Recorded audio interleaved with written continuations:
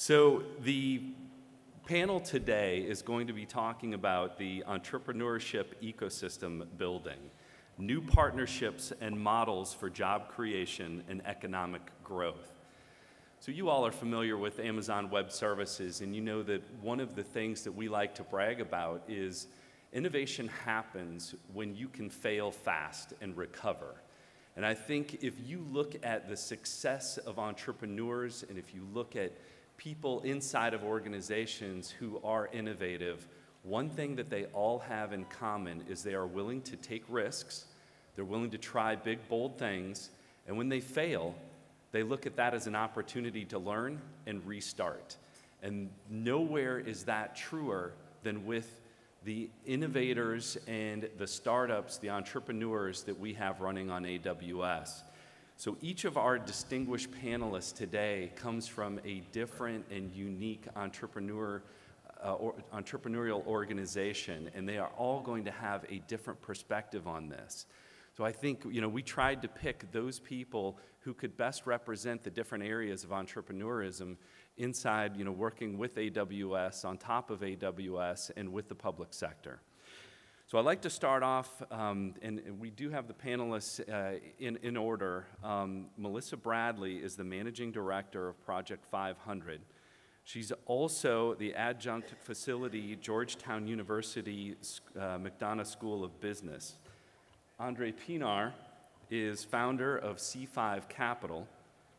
Dr. Sarah Staten is Senior Coordinator, Global Innovation through Science and Technology Initiative at the U.S. Department of State, and Seifer Gresham is the VP of Communities, Seed Spot, Adjunct Professor, University of Maryland, Smith School of Business.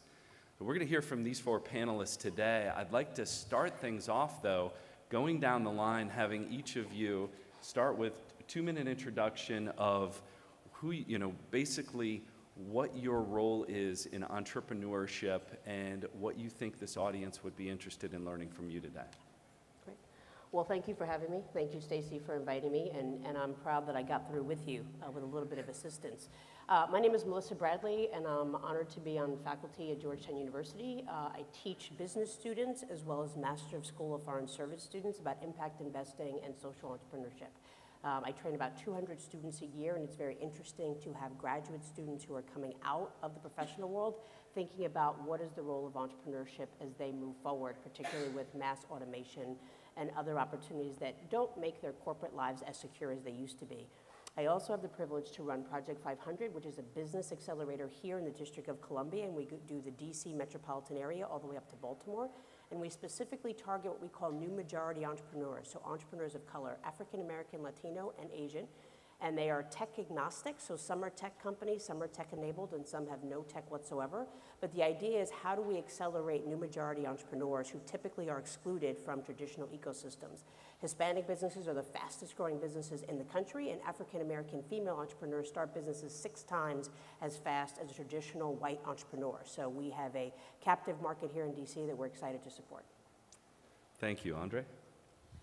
Well, it's a great privilege to be here today, and thank you to Doug and to Stacy for arranging this panel.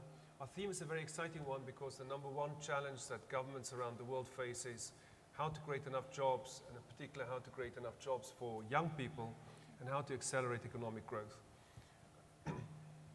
Globally, we're at a time of unprecedented opportunity for entrepreneurship, really driven by the innovation that's coming out of cloud computing.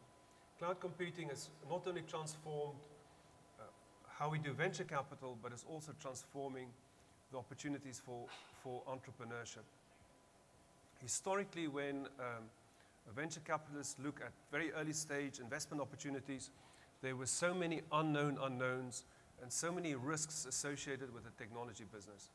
Today, with the majority of new startups launching on a well-known cloud platform, and the majority of them in the US market on the AWS cloud platform, we have so much more visibility to make very well-informed investment decisions, very well-informed decisions about how we can support entrepreneurs than was previously the case. Secondly, what we find is that cloud is displacing capital with technology. And so less capital today is required to scale a business than has historically been the case. In the past, to get to about $10 to $20 million of revenue, you would have had to invest a multiple of that for a period of time before you can begin to hit those targets. And today, exactly the reverse is the case. You can get to $10 million with $2.5 to $5 million of venture capital. And that's reflected, I think, with a growing appetite for this as an asset class worldwide. Last year, about $155 billion worldwide invested into venture capital, with the US still very much the lead in this field and setting the example for the secret sauce that enables us to create new companies and bring new products and services to the market. So C5 is very excited to be able to build on this opportunity worldwide in partnership with AWS and also with our colleagues from SAP NS2. I see one of my colleagues here in the audience. We run an accelerator in Washington, which is very unique worldwide. It's the first and the only one of its kind. It's in partnership with a small congressionally funded US government agency called the US Institute for Peace, which has as its mission to prevent conflict and to mitigate conflict worldwide. The US government is the only government in the world that has an agency that's dedicated to peace and to building peace. And our accelerator brings together entrepreneurs from all over the world, many of them from conflict countries, who bring new solutions and products to the market using the power of the Amazon Cloud and the SAP HANA platform to scale these businesses to help build peace in their communities and in their countries. And this is a mission which we feel very passionate about and very committed about. And it's a very good example of how cloud enables us to find new solutions and new applications for real-world problems. And we're delighted to be part of it. Thank you, Andre. Dr. Staten?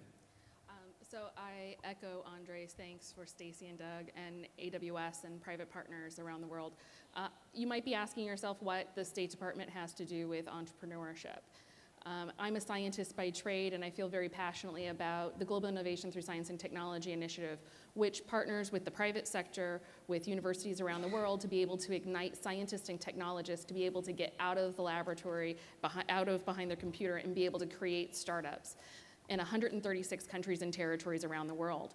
And by partnering with groups like AWS, we're able to provide that transition between the extensive networks that the State Department has by having embassies and consulates around the world, and taking those individuals with all of that wealth of thought and expertise and provide them opportunities by pairing them with the private sector that can really help catalyze their businesses and provide additional markets and opportunities for American companies and companies around the world to see stability. Thank you, Sarah. Seifer? Yeah, thank you all for being here. It's really because of you all and the interest in building entrepreneurial ecosystems that we're able to support more and more entrepreneurs. But why do we care about supporting entrepreneurs, and why does SeedSpot do the work that we do? Well, in the US, since 1977, entrepreneurship is down by 48%. And to Melissa's point, it's not equitable in opportunity for individuals that have the opportunity to actually start the ventures. At the same time, the problems that we're facing globally are really huge, from equal access to education, to healthcare, to mitigating climate change. And at SeedSpot, we're on a mission to educate, accelerate, and invest in entrepreneurs that are forwarding positive social change. And we do that through a variety of different programs. SeedSpot Communities, where we empower local ecosystem builders to run our two unique programs, our 2-day launch camp to help on-ramp as many entrepreneurs with lived experiences to solve the problems that they identify in their community, oftentimes with being tech-enabled or not being tech-enabled, or having technology as the core. And then we have our 8-week Impact Accelerator that really takes the most scalable solutions and provides them with the networks, the resources, the mentorship to really make a lasting impact on their community and scale their impact up to multiple other communities. We also run SeedSpot Schools, where we train local high school and middle school teachers to teach social entrepreneurship for the next generation, to help to be empowered with 21st century skills and bring in technology and mentors to help them prepare for the jobs that don't exist today but will exist in 10 years.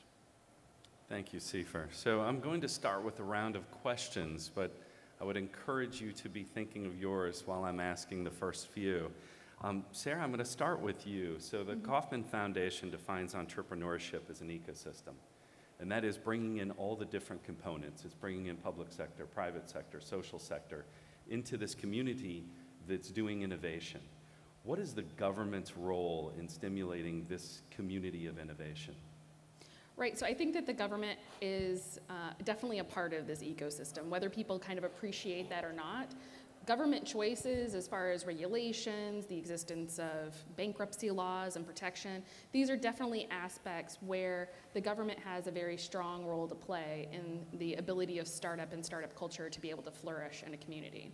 And the role that we see the government, the State Department specifically, being able to play in this space is by bringing players together. The government has the ability to get people together in the same room and to be able to have a conversation that isn't always necessarily going to happen on its own. We're able to tap into the resources of American business, we're able to bring in foreign governments, and that can have very serious and beneficial outcomes. I mean, there are definitely countries that I've worked with that had debtors' prisons, that if you went bankrupt, you would go to prison. That through conference, we've been able to get them to kind of look at those regulations and to reform. Wow, thank you. That's tough, bankrupt in prison. And definitely an impediment to getting people to take that risk, right?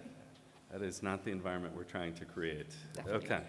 Melissa, next question for you. So high-tech growth startups are the ones that tend to attract the most attention, but it's the brick and mortars that create the most jobs. So how do we change the way we look at innovation to be inclusive, not just of the tech startups, but entrepreneurship in the brick and mortars? So we were pretty specific in DC in our recruitment to not just look at tech companies. One, because we realized, particularly in communities of color, for a variety of barriers, that's not their primary focus. Entrepreneurs tend to do things they're passionate about. They tend to seek opportunity, and I want to be really frank but supportive. DC is trying to be a tech hub, but it is by no means Silicon Valley, and we are not resting Virginia yet. And so we were clear that what was unique about the role of technology was its ability to scale, its ability to increase efficiency, and its ability to bring on and disaggregate rote functions and allow people to upskill. And so we're pretty intentional that we don't really care what business sector you're coming from, but there will be a role of technology by the time you finish. So our sectors tend to be construction, tech and tech-enabled, and professional services. And so what we found is the use of Amazon Web Services, how they're hosting, how they're taking in customer service, how they're doing project management, all those kinds of things are things they typically were doing manually or they were outsourced. So for us, we think it's important that our thesis is by investing in entrepreneurs of color, we are actually investing in increased employment amongst the new majority population. And what technology has been able to do is allow them to actually create more jobs, to create better skilled jobs, to create better paying jobs, and to be able to scale their businesses. 60% of our entrepreneurs have increased profitability within 6 to 12 months upon graduation. And a lot of that is because they were just able to get themselves out the office. They were exposed to technology they didn't know exist. We were able to demystify where the opportunities were and how it could be part of the company and not take over the company. We don't sit with a lot of scientists who would be extremely scared, and I would dare say a little intrepid around what happens when you put things in the cloud. So we spend a lot of time helping them understand the technology is a tool and a means to an end, and it is one that actually helps facilitate what their overall mission is, which is to create jobs for their colleagues, for their peers, and for their community. Thank you. Seifer, Steve Case writes in The Third Wave, the next crop of disruptive companies is going to come from the rest of America. So what was Steve referring to, and what does an effective entrepreneurship in emerging cities look like? Yeah, that's a great question. So when you look at where traditional venture capital dollars have been deployed, 75% of them go to 3 states: California, New York, Massachusetts. But we all know that smarts are not distributed only in those 3 states. We all know that, like the entrepreneurs that Melissa is working with in the US, or that Sarah's working with internationally, those individuals have great learned experiences where they've been exposed to problems that individuals in those three states where traditional venture capital goes to have not even seen. So when Steve Case was looking at this, he was really looking at a investment opportunity where you can use Seek Alpha, and that really is about in the groups of entrepreneurs that are solving the problems that they're faced with every single day, and that they have the opportunity to grow their ventures within those ecosystems. So what does a healthy ecosystem look like? Well, that's a much more complicated question than we probably have time to really dig into this panel, but traditionally it focuses on multiple different sectors, everything from having solid policies from government, capital ecosystem that deploys capital equitably to all entrepreneurs, not just to a certain subset, traditionally white men, if we know, and Melissa backed me up on some of these metrics here, but the majority of venture capital goes to white men. Less than 10% go to female founders, less than 0.2% goes to African American female founders. Yet to Melissa's point of look at the rate that they're actually growing. So having a really inclusive capital stack, but then having on-ramps for those entrepreneurs and programmatic support and technical assistance programs makes a really healthy ecosystem happen. Thank you. Andre, you represent the voice of the investor on our panel today. And it's common knowledge that talent is distributed across the world, but capital tends to be focused in smaller areas. Is there a process that we can help make sure that capital is invested where the talent is? Doug, I think that's a great question, and I think in the comments from my fellow panelists, we've had sort of different strands of the processes that we have to start to make sure that capital gets distributed equitably. And I think a focus on equitability and diversification is a major theme for all successful and sustainable venture capital investors today. The traditional approach is just no longer sustainable, and I think all the leading venture capital firms are beginning to realize that. And as part of that, I think we're also beginning to see from institutional investors and LPs a much stronger emphasis on social impact investing and making provision for social impact investing. But I want to give a shout out for the State Department, because I think the US government is unique in the sense that it's trying to stimulate and support entrepreneurship worldwide. The government has a really important role to play in building successful entrepreneurial ecosystems. It's not state subsidies. I'm hearing a lot of talk and discussions about how China is scaling venture capital. I want to be very clear, that's not venture capital. That's massive state subsidies on an unprecedented scale to fund something which sometimes is innovation, sometimes is intellectual property theft. The US formula and the US model of a free market venture capitalism involves government setting clear policies, clear policy frameworks, and stimulating the ecosystem, animating the network that enables entrepreneurship and enables this process of making sure that the market is effective. We begin to diversify venture capital and invest it more equitably. And I've got the great privilege of having some of my colleagues from Bahrain here with me today. Three ladies who are social entrepreneurs and computer programmers from the Gulf, who come through our accelerator program there. We work very closely with the US Embassy and the State Department there. And in the Gulf, we see that the majority of people coming into IT and into tech startups are female. And so worldwide, we're beginning to see trends change and this issue being addressed. That's great news. And thank you for joining.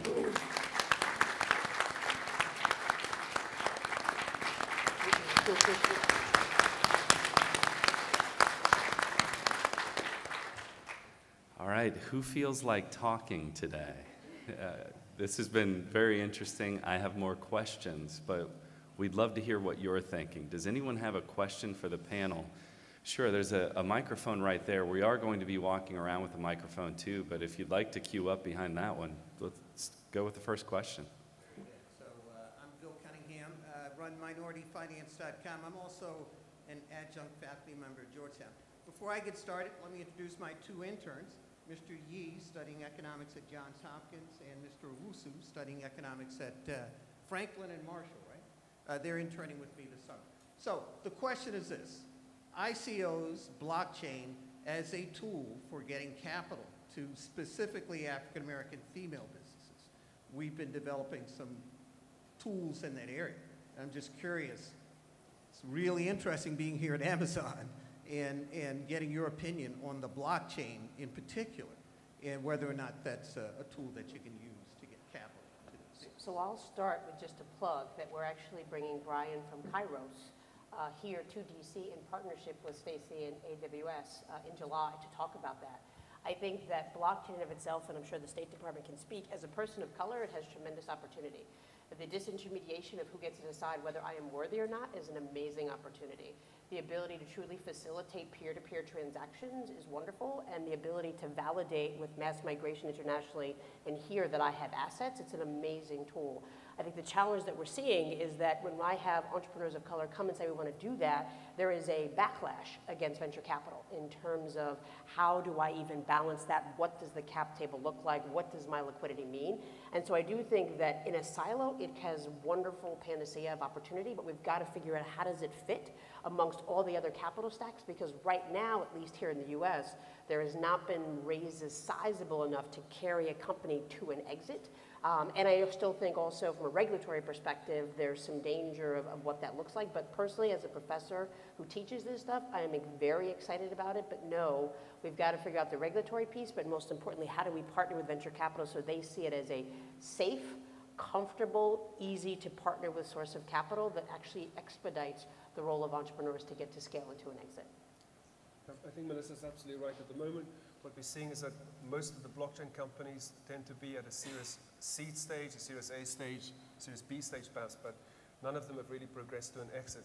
But this is a technology with tremendous opportunity. One of the startups that came through the Peace Tech Accelerator is called Anona, and this empowers subsistence farmers all over Africa to sell their produce directly to Whole Foods and to Walmart and to all the big grocery producing retail stores without any middlemen, clearing away any risk of corruption, clearing away all the middlemen who've been taking fees off them and have been exploiting these farmers. And so that's just one example of how blockchain technology can really empower people. This is a high potential technology. Yeah, I think to add on to that just real quick is the potential of blockchain. Similarly, I've seen a lot of innovation happening within the coffee industry, especially around blockchain, that enables more transparency of the trade to enable not just the farmers, but actually the pickers and the different individuals that actually are creating value-added services along the coffee supply chain, be able to leverage some of that blockchain technology to really have the end user, the end coffee consumer, be able to see where did all the dollars go when they're paying, especially for some of these third wave specialty roasters, you know, $14 to $25 a bag of coffee. How does paying more at premium for really specialty coffee positively impact everybody through the supply chain? On the ICO, I'm really excited about it, but at the same time, we definitely take a step back when we're actually working with our entrepreneurs because of not only venture capital, of how it's going to work with the cap table, but also just like the pure risk of having an ICO. What happens if it's not tremendously successful? I don't know if you all watched Silicon Valley, but their ICO went down in the show, and that was actually showing some of the dark side. It's not a panacea. It has tremendous opportunity, but we have to figure out the regulatory environment first. And the last piece that I would add is, I mean, it is providing, you know, a really interesting kind of leapfrog step for a lot of these communities that don't have as many of these traditional financial opportunities available to them to be able to gain access to finances in ways that they haven't previously been able to. Thank you. Great discussion. I love it that there's a queue. Keep them coming. Hi, everyone. My name is Okoyemi. I'm from Nigeria. I'm the CEO of DropQ, a startup that accelerates hiring processes for companies in emerging markets. We're actually part of C5's Peace Tech Accelerator, and that's really awesome for us. My question is as regards funding for companies and startups in places like Nigeria, where I'm from, where we don't have the opportunity or the ease by which we can raise money through ICOs or through venture capital funds, because there's little interest in investing in those spots. I wonder if you can talk about that, as well as opportunities to garner funds. Thanks. So, delighted to have DropQ in our current cohort in the Peace Tech Accelerator. Nigeria is one of probably 5 fast-growing African economies that's really driving the digital transformation of Africa. I call them the King's economy because it's Kenya, the Ivory Coast, Nigeria, Ghana, and South Africa. And what distinguishes all 5 of these markets is their access to undersea cables, which reduces data costs. My friend there is highlighting a very important challenge, which I think is a general ecosystem challenge, which is when ecosystems are underfunded, it's very challenging to really create the right environment for entrepreneurs. At the moment, the total amount of venture capital that gets invested across 54 countries in Africa is about $250 million, which is about the same as the total amount of venture capital that gets invested in Italy. So this is a definite issue which we have to address. I think cloud creates an opportunity to displace capital with technology in 2 ways. One, less capital is required to grow a firm, both in the home market but globally. But also secondly, what we're increasingly seeing is that where venture capital entrepreneurs are unfamiliar with a particular market or a particular country, they draw great reassurance from the choice of cloud platform. And so in a way, increasingly in venture capital, VCs are becoming very discriminating about which cloud platform, which software platform startups are being engineered on. And certain platforms are becoming marks of quality, badges of quality, and are enabling venture capitalists to invest where they haven't invested previously. And I think that's another area that makes a big difference. And then finally, the World Bank, in partnership with the State Department, has launched a new program for supporting venture capital across the key digital economies in Africa. And I think having multilateral institutions and having key governments, leading governments like the US government engaged will also help to make a difference. Kind of a lower level answer is that there's also smaller programs, whether it's through VC for Africa, GIST actually has its own investment piece as well, because we work with over 600,000 entrepreneurs from around the world. Melissa's actually worked with us deploying these ideas of you can't scale if there is no money to be able to scale. You can create as many amazing startups as you can, but you need ultimately to have some external capital. And what we're trying to do is to mobilize individuals of high net worth or family foundations and other entities that have access to smaller amounts of capital, which may be more equivalent to a seed or a Series A, and then to be able to help them get through some of the educational and due diligence issues to be able to invest in, technology and science startups, which is frequently seen as a scarier type of investment. All right, next, please. Hi, good morning. I'm Thea Bornese, and I'm from Capital City Research right here in Washington, D.C. First of all, thank you so much. This is so helpful, and the accessibility is terrific. Mr. Seifer, Mr. Graham talked about how entrepreneurship is down 40%, which is a higher statistic than I knew. And then Ms. Denton mentioned debtor's prison, which isn't so far off from what we would imagine as entrepreneurs, and I'm in a position of helping get capital for them. So while that seems far-fetched, it's sort of a real thing. And dovetailing on the gentleman's question before me, I guess brass tacks, maybe this would be for Mr. Pinar. How much money does AWS, how much has it funded you for your extraordinary efforts? And then further, how do you allocate that money? So AWS hasn't invested any dollars with us, but they're a great technology partner. So AWS is providing both very valuable mentorship, very valuable talent, deep insight and learning about the use and the scaling of the AWS cloud platform. And then also specifically for each of the startups, AWS is providing cloud credits, which is in some ways one of the most valuable currencies today in the world, because this is directly enabling growth and innovation.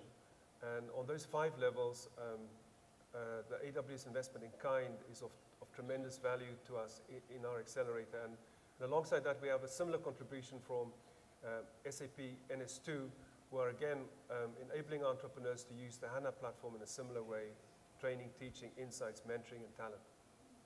and it's making a big difference. And this is a program which AWS rolls out worldwide to accelerators. It's not specific to the P-Stack accelerator.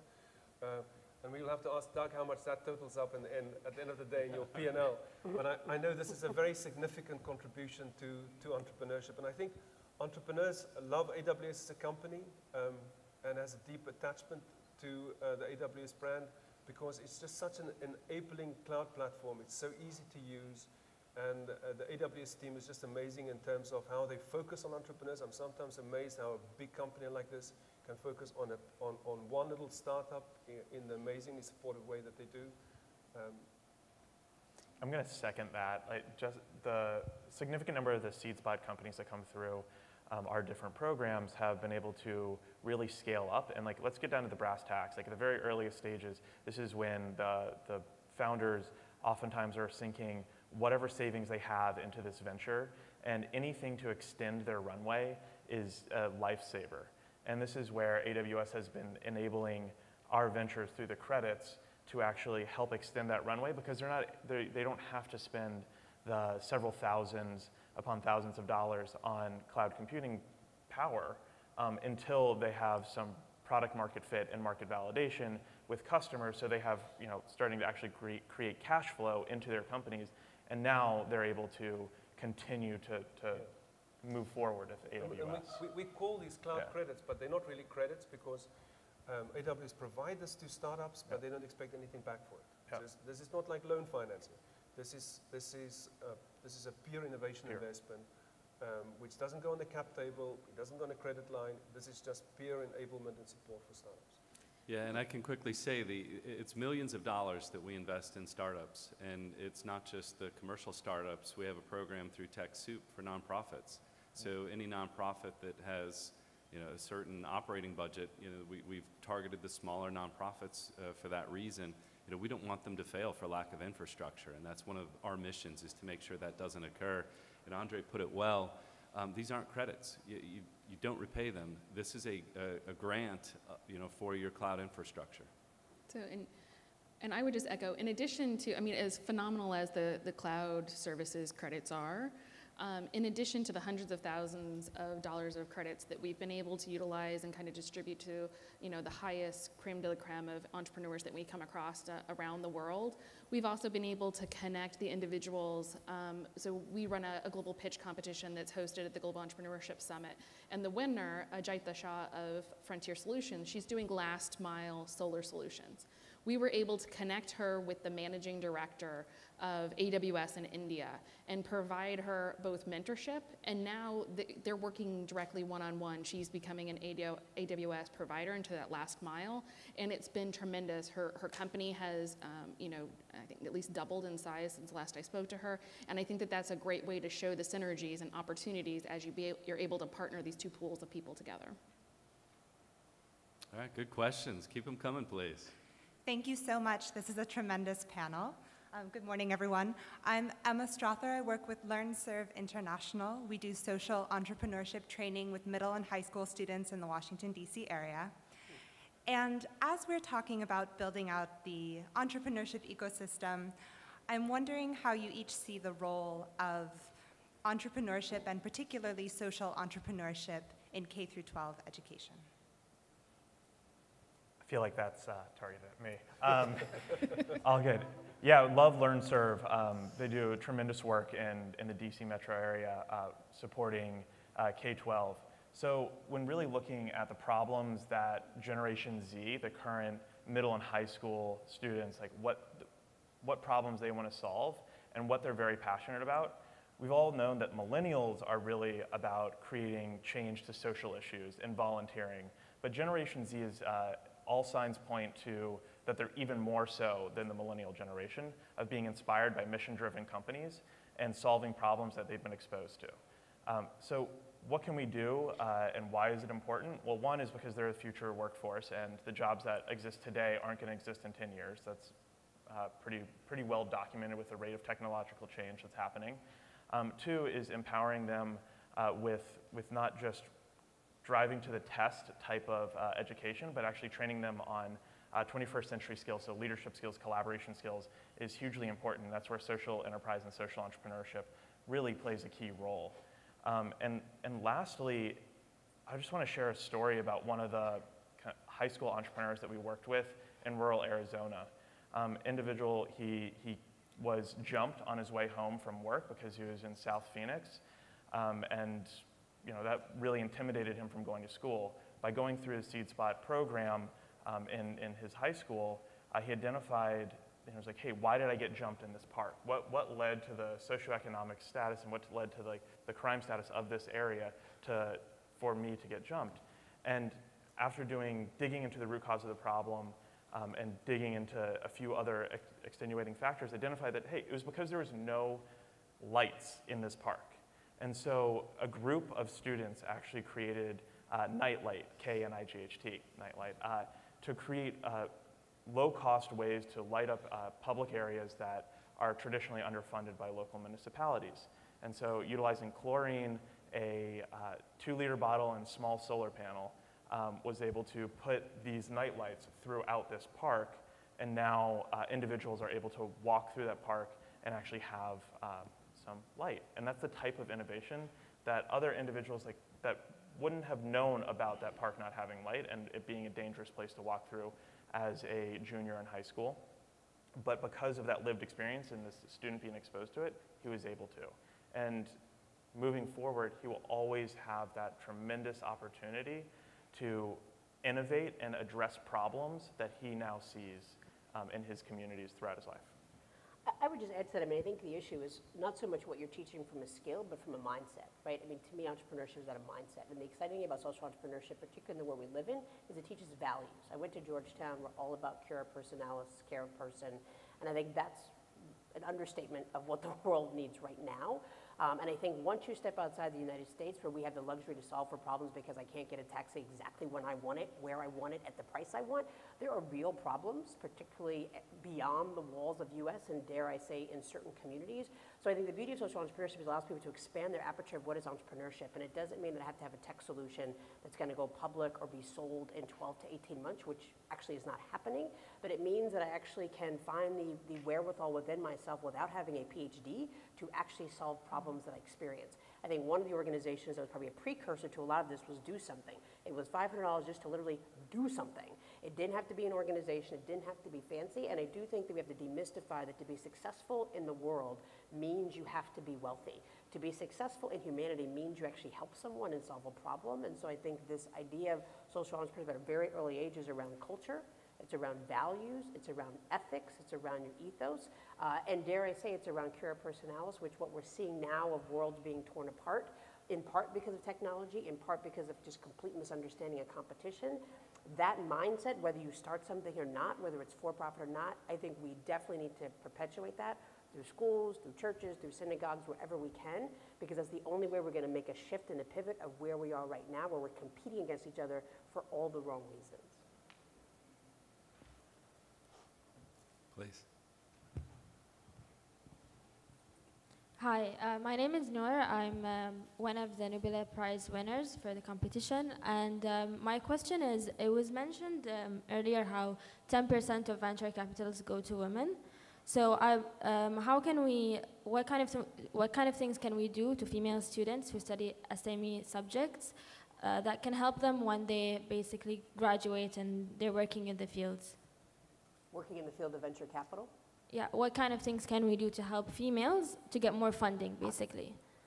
So it's less than 1% that go to women, and I would say part of that is who's in charge. I was a venture capitalist, and in the entire East Coast, there were only 2 of us that were women, and I was the only person of color during that time period. I think one, there is much like social entrepreneurship, this belief that women don't do finance. There were only 2 women in my finance class as a major at Georgetown, so I think one is demystifying what does it mean. I actually think 2 + 2 is always 4. American history tends to change, so I like finance. So I think one is helping people understand that finance is good. I think the second thing is changing who's in leadership, and that's beginning to happen. There are several fellowship programs that exist all around the world, but particularly here in the US. that are looking at really a twist on emerging managers and really focusing on getting women.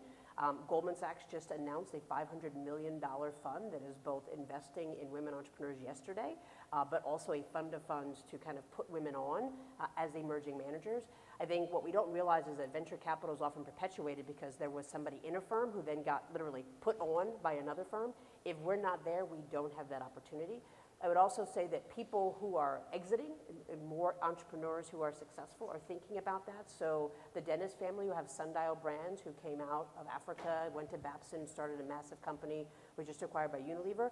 They're starting a $100 million fund specifically focused on female entrepreneurs of color. And I think it's important that, one, morally, we're understanding this needs to change, but the numbers that I just shared with you speak volumes. 85% of purchasing decisions are made by women worldwide. We know that women outperform in terms of use of capital and return on capital. So the data is there. So I think the good thing is now there's not just a moral imperative, there's a reality that women control more money, women live longer than men, women make better decisions than men. There was this, I mean, I hate to tell you, there was research that I did for International Women's Day that said women who are on Wall Street actually outperformed when it came to the crisis better than men. And now there are people who understand that because of our size, because of our economic power, funds are being created, one, to support them because they create more jobs, but two, recognizing we have just as much power and probably better control and understanding of an investment thesis. And so now people are willing to actually invest in women. I think, let's be honest, venture capital is a long tail process, so maybe in 10 years the numbers will show. And now instead of 1 to 2 to 3 Zs, we'll have 10 to 20, hopefully in 5 to 10 years. And it's not a pipeline problem. No, I think it's just not. like full stop, we need to dispel that pipeline myth. And that's what oftentimes you hear from venture capitalists saying, hey, I would invest if you showed me some. But if you look at how like the power structures of how deals traditionally have gotten funded, it's by individuals, it's by networks, and it's by individuals that you know. Oh, well, you know, and I'm using this word specifically, oh, this guy was referred to me. Literally, it's about placing, it's like, oh, well, I know a guy, right? And so it's about changing also the culture and how on-ramps are created to all funds and how it's not a network-based piece, and it's also changing the pure lexicon and nomenclature that individuals use within the finance industry to say, instead of saying, I got a guy for that, it's about saying, no, I know someone who's an amazing salesperson, saleswoman, sales individual. Although I will say, so it's not a pipeline problem from investment. I wish we would get more female VCs, though. Yes, but this 100%. issue of waiting 10 years to get paid is not as attractive as people think it is. Yeah. Well, I want to echo everything that Melissa has been saying. I think the model for venture capital is changing dramatically. C5 is an example. C5 was started by entrepreneurs who had successful exits and then decided in the first instance to invest their own money and then started to invite other people to invest alongside them. So it's no longer a case of coming out of investment banking and leveraging other people's money. It's now, we see more and more entrepreneurs having successful exits and starting their own venture capital firms, and some of the most successful women-led venture capital firms we co-invest with have been created with this model, and I think that's going to be one of the key areas of change in the VC industry. And then second, I think, again, cloud is playing a major role in opening up the entrepreneurship ecosystem and making it more equitable, and AWS have a number of very active programs in this area. We have time for a couple more questions. I want to make sure the keynote is immediately after this. So we'll go, people in line, we'll go through and then we'll stop there. Just in time then. Yeah. Thank you very much for this great panel. Mark Schleifer with an organization in DC called CIPE, the Center for International Private Enterprise. So I just wanted to go back to that question earlier. You talked a little bit about blockchain and potential uses around compliance and supply chain issues and greater transparency and corruption in trade. A related kind of e-commerce question: what about countries where just the infrastructure for digital payments is lacking, or just very, very rudimentary, or even the supply chain itself? I mean, people can't. Entrepreneurs can make things, but they can't ship them, or things can't get shipped into the country. What are some ideas, solutions in tackling that you've seen that are interesting? I think the African continent is interesting because has leapfrog technology, and so Africa's a leader worldwide in mobile money. So Africa bypassed the traditional banking infrastructure and went straight to mobile money. And so today, more than 750 million people in Africa use mobile phones, and they do almost all their banking and financial transactions on mobile phones. And blockchain has been a very complementary technology for mobile money on the African continent. And anything that helps to build trust and verifies trust drives free trade and free markets. So I think where blockchain has more of a challenge is in the sophisticated developed economies, where they've been traditionally readily available a whole range of mechanisms to establish trust. And we see blockchain really flourishing in the markets where new mechanisms and new channels are being established to build and establish trust and transparency. All right, our final question. Excellent. Thank you. Thanks everyone for joining. I'm Gideon Taub, the founder of a company called Pinkaloo Technologies, which is also affiliated with C5's incubator. As to provide the entrepreneur's perspective for a moment, I can echo the tremendous value that AWS does provide from the entrepreneur side. Both the credits, which essentially are as good as VC capital in terms of we know we're going to use them and it doesn't hurt the cap table, but also the mentorship and access to systems architects. So just did want to reinforce that from the entrepreneur side. The question I have for you, we've obviously been chatting a little bit about less investment in this part of the country than some of the other cities. What's one or two things that entrepreneurs could be doing better or could be doing differently facing those realities versus what we see on a show like Silicon Valley or what we read in TechCrunch and some of those other publications more focused on those primary markets? Thank you. So in 3 minutes,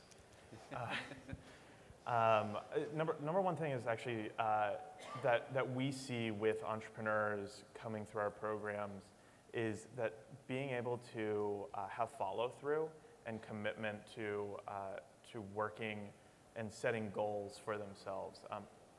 You know, there are a tremendous amount of resources available in every ecosystem, and ranging from AWS to accelerators to Project 500 to SeedSpot to C5 to programs that are deployed internationally. And the taking advantage of those resources. Now, part of it is, do they know about those resources, which is a whole other topic. But then once they're in programs, is make sure that there is the commitment to fully taking advantage of those programs and setting forth goals, like while they're going through the programs, and making those goals very transparently clear to the program leaders, so then that those program leaders can be best positioned to support you as an entrepreneur. I would say that at some point in time, if you start a company in this country, in those 3 places or elsewhere, at some point in time, you're going to run across somebody who doesn't look like you don't know anything about them, and I would say, please be culturally competent. What people don't realize, when you start companies in this country, you can literally have a homogeneous experience and never have to change who you are. But if you want to grow a company that will get acquired, you need to be global. And I am sick and tired of seeing American entrepreneurs go into countries and have no cultural competency, no understanding, and complete disrespect for how things work, and understanding the role of women, understanding the role of culture, understanding the role of education. What does it mean to be an African? If you come into my neighborhood, what does it mean to be an African American? And so I think that what many places don't talk about is, how do you become culturally competent? It's not taught in school. We are taught that the old majority is the way to go. We're taught that there are certain standards. But with dealing with people, there is no book. And I am always disappointed when we see people boomerang back to our accelerator who've gone to the branded ones, that they do not understand how to maintain relationships.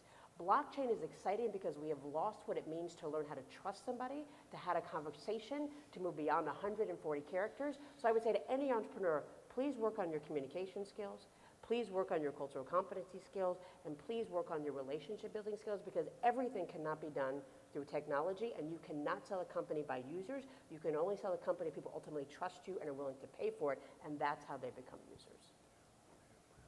I think relationships are key. Relationships are actually the most valuable thing that entrepreneurs have. It exceeds technology, it exceeds capital. There's only one thing that's more valuable than relationships, and that's time and good health. I think the other very important thing to remember, entrepreneurs should remember, is entrepreneurship is hard, but unlike baseball, you can have 3 strikes and you're not out. Keep trying, keep trying, keep trying. your entrepreneurship and your startup only fails when you decide to stop trying.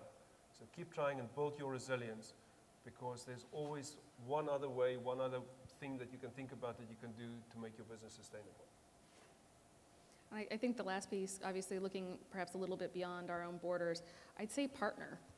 You know, in addition to building those relationships and the competency, is that there's a lot of opportunity to be had in the United States. I believe that absolutely. But there's also a lot to be had by partnering with people abroad. And the ability to grow through joint ventures is something that I don't necessarily see as many Americans outside of those traditional 3 communities taking advantage of. And when they do, I think that there will be a tremendous amount of growth and opportunity, both in the exits and the capital that's in those environments. But it can really benefit both communities extensively.